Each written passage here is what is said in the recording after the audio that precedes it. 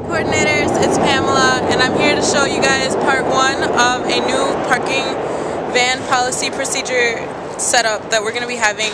And so I want to show you guys something. We have a van parked in spot 3.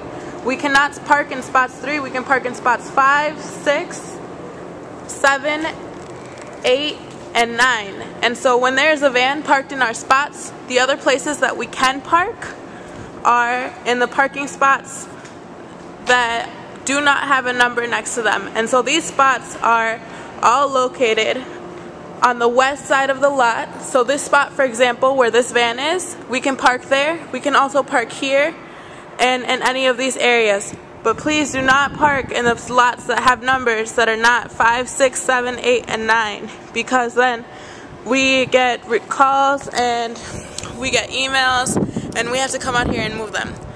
Again, look out for the next videos. We do have a new procedure to mark down the mileage and the gas levels, so those will be coming soon. Thanks.